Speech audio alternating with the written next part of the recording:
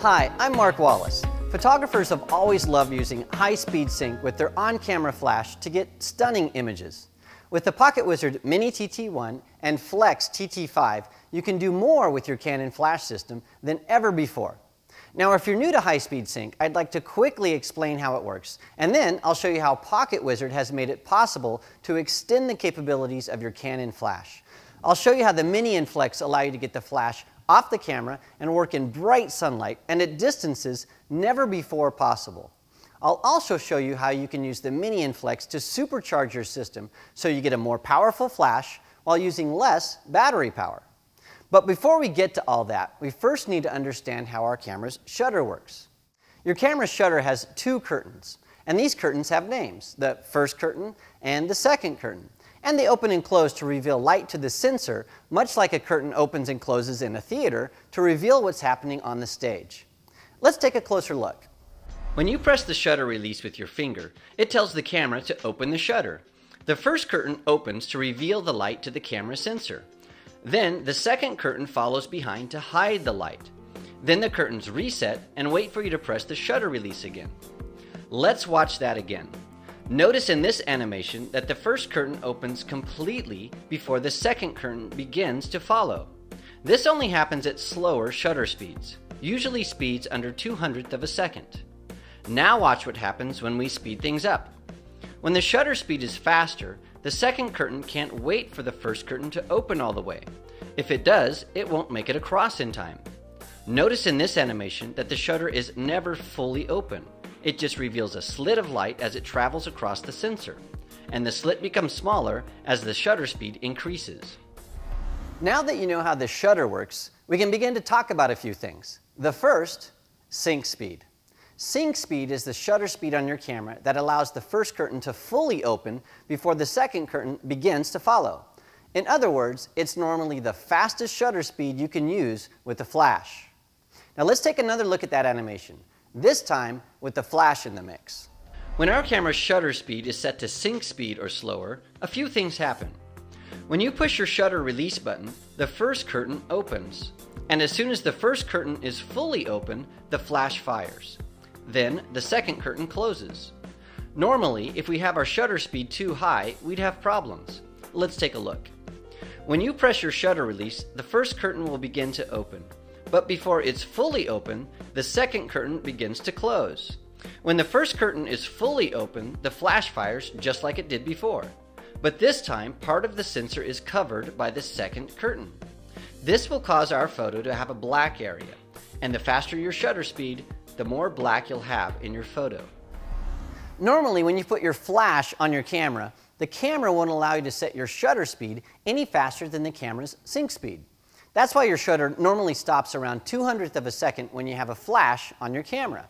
But there's a way around this. It's called high-speed sync. With high-speed sync, you can shoot at any shutter speed, right up to the fastest shutter speed your camera has. Let me show you how this works. When your shutter is moving faster than your camera's sync speed, it never fully opens. To compensate for this, the flash doesn't just fire once, it fires hundreds of small, evenly timed bursts. When the first curtain opens, the flash begins to fire, and as the curtains move over the sensor, the flash continues to fire bursts of light.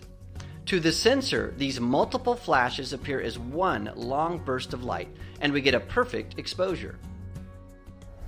The cool thing about high-speed sync is that it allows us to shoot in bright sunlight with a wide open aperture like 4.5 or 2.8.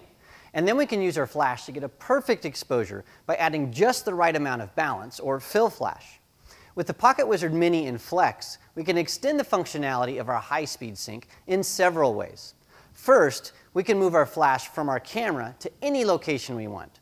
And because our flash isn't on our camera, we can use light modifiers like softboxes and umbrellas. Normal remote systems use light to transmit and receive signals. This means that the camera and flash have to be able to see each other. This can be an issue when shooting outside because the sun can wash out the signal. This also limits the distance that you can shoot, since the signal diminishes the farther it gets from the camera. This also means that you can't have anything between the camera and the flash. If the signal is obstructed, the flash won't fire. The PocketWizard Mini and Flex use radio signals instead of light to communicate. That means that light has no impact on the system. It also means that obstructions are no problem. Radio signals allow the camera and the flash to communicate at much greater distances. Another common issue with high-speed sync is that it uses a lot of battery power. When you use the PocketWizard Mini and Flex for high-speed sync, you'll get about twice the number of flashes from your batteries. Not only that, you'll gain up to 2 stops of power from your flash, and your recycle times will be much faster. Now, how is this possible? Well, PocketWizard has fine-tuned all of those bursts of light that happen during high-speed sync. And because the bursts of light are more efficient, they use less power. And because they use less power, you'll be able to get more light from the same set of batteries. With more power available, you'll be able to put your flash farther from your subject, your refresh rates will be faster, and your batteries will last a lot longer. Now that you know all about high-speed sync, let me show you how to set everything up. This is Erin, she's my assistant, and she's going to be helping us out today.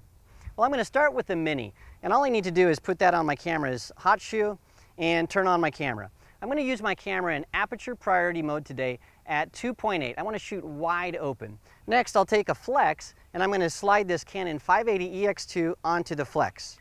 Now, I want to make sure that my flex and my Mini are both set to the same channel, so I'm setting these to channel 1.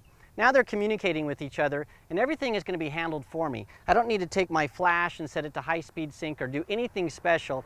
The flex and the Mini do all of that work for me. Okay, I've asked Gwen to come and be our model for us today. Are you ready? Yep. Okay, let's get started. All right, just like that. Hold that, Gwen. So let me show you what we did. I have a Mini on my camera. I have my camera set to aperture priority mode, and we're shooting in high-speed sync. And that's automatic with the flexes. So I have 2 flexes here. I've got the first flex with the 580EX2. This is our key light. And then I have a second flex. It's right back here. This is just to add a little bit of highlight to the left side of Gwen. Now both of these, they're not in ratio control or anything. They're just set to simple ETTL mode, and the flex and the Mini handles everything for us. Okay, beautiful. I'm gonna get a little bit of sun flare here going. Love it, I love it. Oh, that's angelic. Very good.